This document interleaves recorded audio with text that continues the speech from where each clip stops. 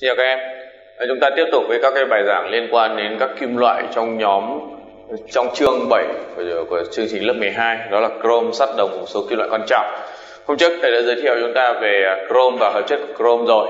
Hôm nay chúng ta sẽ xem xét nguyên tố thứ hai, cũng là cái nguyên tố mà quen thuộc với chúng ta, kim loại quen thuộc nhất với chúng ta trong các cái câu hỏi lý thuyết cũng như là bài tập toán. Đó là sắt và hợp chất của sắt. Thực tế thì sắt là một kim loại chúng ta xem xét là quá nhiều rồi, quá lâu rồi, nên là mọi vấn đề đều có vẻ là rất là quen thuộc với chúng ta. Vì vậy mà trong cái bài giảng này thì thầy sẽ chỉ giới thiệu một số cái vấn đề quan trọng mà chúng ta có thể còn hay nhầm lẫn. Còn lại những nội dung khác thì chắc rằng là chúng ta cũng đã nắm vững được hết rồi. Thế thì ở đây chúng ta cũng theo cấu trúc của một vài kim loại phổ biến, chúng ta xem xét các cái vấn đề như sau. Nội dung thứ nhất đó là về vị trí và cấu tạo.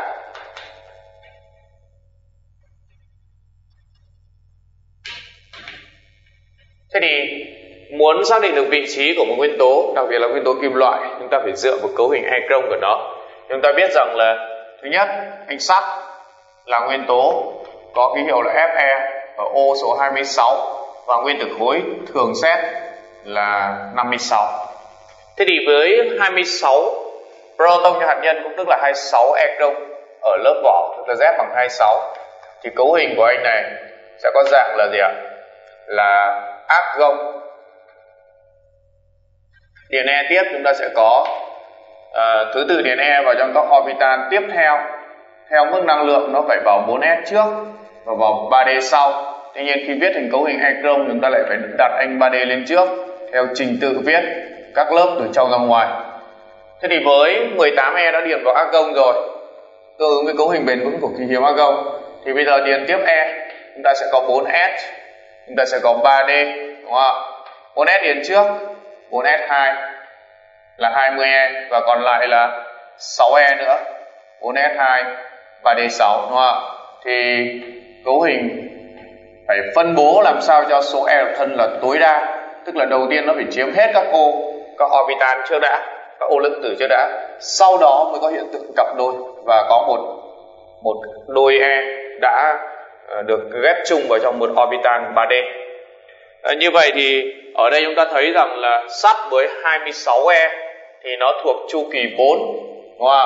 Và đây là một nguyên tố khối D với e cuối cùng điền vào phân lớp 3D. Với 8e hóa trị ở dạng N-1D6NS2 thì đây là nguyên tố nhóm B và là kim loại nhóm B dĩ nhiên rồi. Và đây là nguyên tố có 2, 3, 4, tất cả là 8e hóa trị, thì đây là nguyên tố nhóm 8B.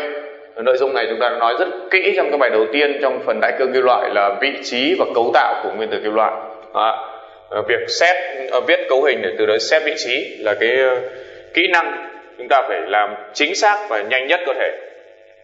Thế thì trong cái phần vị trí thì không có vấn đề gì lớn đối với sắt. Cái thứ hai mà chúng ta cần lưu ý là về mặt cấu tạo. Các cái tính chất về cấu tạo của anh sắt này thì chúng ta lưu ý rằng là có rất nhiều bạn bị nhầm lẫn, cho rằng là sắt nó ở dạng hoặc là lập phương tâm khối hoặc là lập phương tâm diện. Tuy nhiên là không đúng. Sắt thực tế là có hai cái dạng là sắt alpha và sắt beta, và cái dạng tinh thể của nó, cái cấu tạo tinh thể thì phụ thuộc vào nhiệt độ. Tinh thể phụ thuộc nhiệt độ. Nói rằng sắt ở dạng lập phương tâm diện hay lập phương tâm khối đều không chính xác, mà chúng ta phải nói rõ là ở nhiệt độ bằng bao nhiêu. Vì vậy chúng ta không cần nhớ là sắt ở dạng tinh thể nào, chúng ta chỉ cần nhớ là cái mạng tinh thể của nó phụ thuộc nhiệt độ.